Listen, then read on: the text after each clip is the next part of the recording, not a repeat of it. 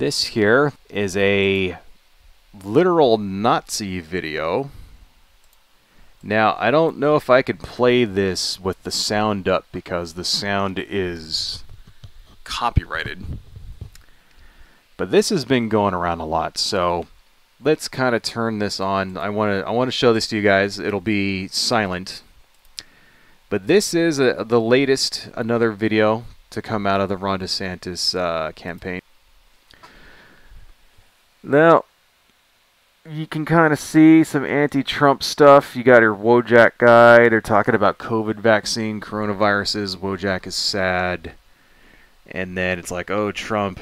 Oh, I'm sad, Trump. And then the door opens, and it's Ron DeSantis. Which, I gotta admit, you know, the video actually is animated rather well. It's showing Ron DeSantis with a bunch of hot chicks, the don't tread on me thing, firing off missiles and stuff. Wojak is happy, make America Florida, that's fucking horrible. Then all of a sudden, wait a second, what is this shit? There's fucking Mr. Wojak is in a soldier uniform with, I think is that the flag of Florida attached to his hat? I guess so. Alright. The city, space shuttle's taking off. I guess that's because of Key West, right? Alright, here's some more headlines, blah blah blah. This is more stuff. All these headlines are bad things that I would say, like anti-LGBTQ things. That kind of thing. What was that shit in the background? Wait a second. There was somebody getting kicked or something? Hang on a second. What was this in the background? Did you see that? Like, alright. Like, right. Okay, these are footage of, like, cops breaking through windows and shit. Like, and what is this? Why did this guy just get tackled here? Like, what is that supposed to be? Is that, like, some kind of viral video I've never seen before? It's like a clown getting tackled? I don't know. Then the whole thing ends with this. This is the state of the flag of Florida behind a white supremacist symbol. I can't remember exactly what that's called. You know, let me look it up because I know it's going to bug me if I don't look up what the symbol is. Let's see. Let's do Ron DeSantis Nazi symbol.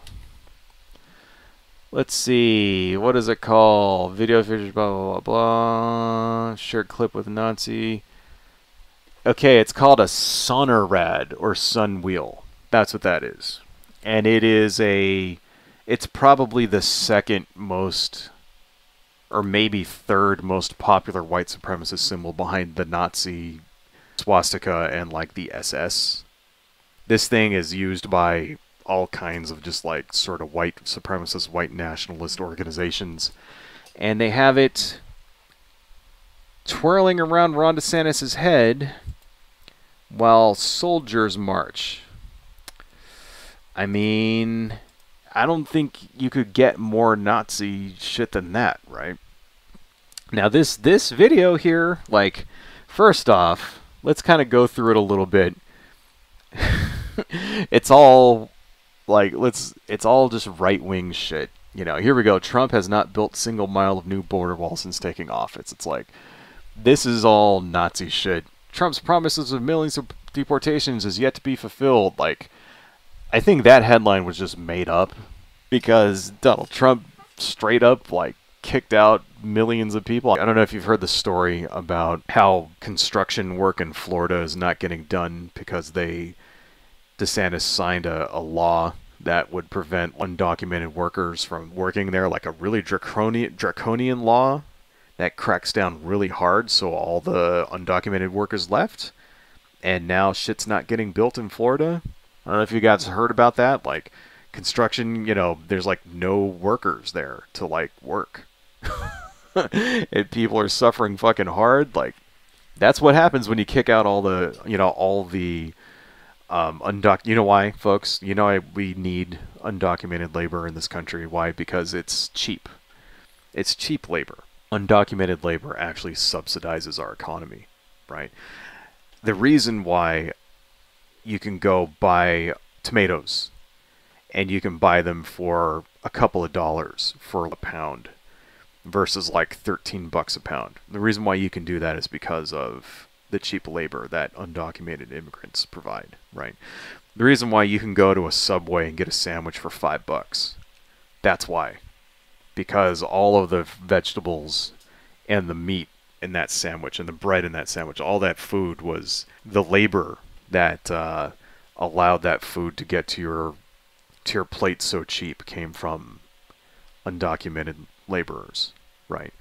That's why, because that's why beef is so cheap in this country, because all of the beef packing plants, they hire like pretty much 90% of the workers in those plants are undocumented labor.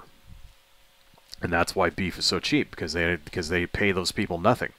That's why vegetables are so damn cheap in this country. That and also farm subsidies as well. But that's why it's so cheap. That's why a sandwich will cost you, well, I guess now a sandwich will cost you $10, $10 or $12 depending, but instead of 25, which if it were actually like, if you actually were paying all these people a living wage, that's what it would cost. And you know something? That's what it should cost. It should cost that much, right? Because we should be paying people a living wage. But so there you go. It's because capitalism is fundamentally broken in the United States. It's completely fucked up, and I don't know if there's any way to actually save it at this point. Right? I mean, maybe we should do without it. I don't know. I'm open to that discussion. But, yeah. Moving on here. Oh, here you go. Trump is just too woke. Trump is just too woke. Here's another one. Trump defends response to coronavirus, saying he's not firing Fauci. I'm guessing, is this a real, actual headline or whatever? Like, what exactly is this headline supposed to mean? Like, what are they trying to make you feel when they say this, right? Because, the right wing, they don't believe that coronavirus was a problem to begin with. They were telling us it was all a hoax. Even back in April of 2020, when the shit first started. That April 2020 is like right when like they started doing, they tried to lock it down and all that stuff. Right when the deaths were spiking, when it was the worst. And like healthy, normal, ordinary people who were like 30 years old were dying of fucking the coronavirus, like because it was all like brand new and nobody had any vaccines or anything. They wanted to fire the head of the CDC. I'm kind of glad Trump didn't fire him, right? Like, why would you fire the guy in charge of protecting you against a pandemic when the pandemic just fucking started? Like, it doesn't make any sense. Like, I mean, I thought it was all a hoax to begin with. Maybe it was a bioweapon. That's another thing that the fucking right-wing people are saying. So which one is it? Was it a hoax or is it a bioweapon? Or is it both? Or is it really the vaccines that kill you? Like, what the fuck is going... Like, that's a problem with conspiracy theorists. Like, they can't even get their own shit straight. So, what am I supposed to be mad at here? Explain this to me. I don't understand. And then, of course, here's Ron DeSantis to the rescue. More stuff about Ron DeSantis being anti-gay, bigoted, all that. Governor Ron DeSantis announces nearly 11,000 foreigners repatriated after attempting to enter Florida illegally during Biden's border crisis. This is, first off, the incredibly bigoted headline here that somebody just made this up. Biden's border crisis. That's bullshit. Like, somehow, the nanosecond Biden became president, we had a border crisis. And like 5 minutes before, there was no crisis at the border, no. And then, oh wait, Biden's the president. They were all waiting. All the people from Mexico and like Guatemala and Colombia and all those other places, all those people that are trying to get asylum, they were just all waiting at the border, waiting for Trump to leave on midnight of January 22nd or whatever. It's like, all right, let's go. Right, Biden's the president now. Let's go. Let's make a crisis. It's like such bullshit.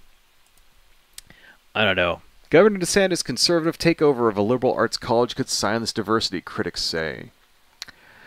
That sounds like that should be illegal, doesn't it? Like, why is DeSantis... How can he take over a college? He's the governor of the state. He doesn't run the college.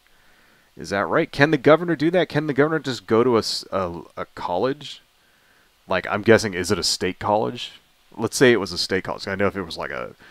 you know, independent, like, private college, he wouldn't be able to do that. So is he able to just go into a state college and just fire everybody? And, like, I mean, that seems like that would be a little out of line. I mean, so the governor is the governor of the state. He doesn't run everything. Like the governor is not allowed to come down to, like, say, your local mayor and fire the mayor. He's not allowed to do that. He's not allowed to just go to your sheriff station and fire the sheriff and fire all the cops and then, like, force out the fucking, like, fire chief. You're not allowed to do that. Aren't the boards of directors of a state college, aren't those people elected? I thought they were. So how the fuck can the governor fire someone who has an elected position? It doesn't really work that way, right? I don't know. That seems very much a sign of just the authoritarian kind of regime that DeSantis would have if he was president. Like, if he can do shit like that and get away with it in Florida, like, think about if he was president. What kind of fucking ridiculous shenanigans would he do? What's he going to take over next if he just doesn't like, what? Is he going to come to California and just, like, take over Los Angeles because it's, like, a sanctuary city? Is that what he's going to do? Is he going to take over, like, you know, San Francisco and just, like, kick everybody out? Get rid of the mayor, get rid of the police chief, get rid of the, you know, fire chief, all those people, and put in his own fucking people? Is that even possible? Right? Is that what he's going to try to do? Because, like, what? Because is there too many gay people there or something? Why would anybody, like, I don't understand why somebody would see this headline and think that's a positive thing. Like, the only way that you would is if you were a fucking fascist. If you were, like, a fascist authoritarian, and this is what you wanted, and you didn't want people to have freedom. Right? I mean, and then this shit just, like, melted on home here. I mean, you can't get any more blatant. You might as well put a Hitler mustache on him and, like, a swastika on his forehead. Right? You got goose-stepping fucking soldiers with, like, you know, this giant, like it's irradiating over his head like he's fucking fascist Jesus or something. I don't know. Absolutely fucking ridiculous. Turns out, let's go ahead and turn this shit off for now. Turns out that this video was not created by a fan of Ron DeSantis. Because that's what they tried to make it look like. They made it look like, oh, this was a fan account, a fan-created video. And then the DeSantis campaign just shared it by accident. That's not what happened. An actual DeSantis staffer created that video. One of the guys who was being paid on his staff. And in fact, the other responsibilities that this staffer had was being a speechwriter for Ron DeSantis. So, if you're wondering, you know, how the far right, the alt-right, how they sort of intermesh with traditional conservative politics, it's like there's no distinction any longer. It's like, for a long time, these people seemed to be just sort of on the fringes, you know, they were on the edges. There were people like Nick Fuentes or whatever, you know, they wouldn't allow them into CPAC, so they had this, so he created his own little party, you know, APAC or whatever the fuck they call it. That kind of thing. And for a long, long time, you know, the establishment conservatives were happy taking these people's money and using their using them as volunteers and stuff like that. And they would occasionally pay lip service to them with, like, maybe an advertisement or something once in a while, or maybe a dog whistle here and there. But for the most part, they just sort of ignored them. Like, through the Bush years, for example, you know. Like, people like this were always saying, like, they were the ones who were trying to, like, get George W. Bush to, like, persecute Muslims or whatever, and Bush wouldn't go for it. You know, Bush was, you know, we're not going to, like, you know, even though he gave them some dog whistles here and there. But now it seems like the establishment Republicans, the establishment GOP, are these people. Like, they've all grown up and they've gone on to get jobs right in the GOP as staffers and speechwriters and other things for politicians. And now there's no distinguishing anymore. So once again, folks, and I know I end up saying this an awful lot, but you need to get out there and vote. You need to get out there and vote because these are the people who are in charge, right? If this guy is writing, you know, speeches for Ron DeSantis, what do you think is going to happen if Ron DeSantis wins the presidency? Do you think this dude is just going to go away? No, he's not going to just go away. They're going to give him a job in the administration doing one thing or another. This person, you know, this fucking Nazi piece of shit who made this ridiculous fucking video would go on to be in charge of something important, which will affect millions of people's lives. Yeah, maybe he might not get a fucking cabinet position, but you don't have to be the boss in order to get your agenda enacted. Like, you don't have to be like Secretary of Education, right? You just have to like work within the, you know, within that organization in order to basically enact your agenda. That's all you have to. It just having someone working in that organization is like giving these people too much fucking power. Then they get to decide how policy is enacted. And that's what they want. That's what the right wing, the Nazis, you know, the people like Nick Fuentes and Milo Yiannopoulos and fucking Ali Alexander and all these other like white nationalist pieces of fucking shit. That's what these people have been trying to do for decades and decades and decades, and now they're starting to pull it off. So this guy, you know, DeSantis is just as fucking dangerous as Donald Trump, right? I mean, it doesn't look like he's gonna win, but you never know. I mean, at this time next year, Donald Trump could be rotting in a fucking jail cell. God willing, he will be, because he deserves it. So who do you think, you know, if that happens, if like the miracle happens and Trump actually does go to prison, who do you think the Republicans are gonna? Who do you think they're gonna turn to? Are they gonna like what? Mike Pence? Pfft, no, Mike Pence ain't gonna be the fucking president. They're gonna go to Ron DeSantis. They'll go to the second in charge, right? I think that is kind of Ron DeSantis's like hope. That's kind of his only hope of actually winning now, is that if Trump goes to prison. I mean, let's face it, because he's not going to be able to beat Trump fair and square, and he knows it. He knows he's not going to be able to beat it. I think he's just sort of hanging in there and hoping that Trump ends up in the fucking big house wearing an orange jumpsuit, and then he can just sort of like slide in and be like, well, you guys all wanted me anyway, right? So it's important, folks. It's important. You have to do every method and use every tool in the shed in order to stop fascism from taking root. Trump may have been the person who introduced fascism to the mainstream in the United States, but he's not the only one, and he's not the worst one by far.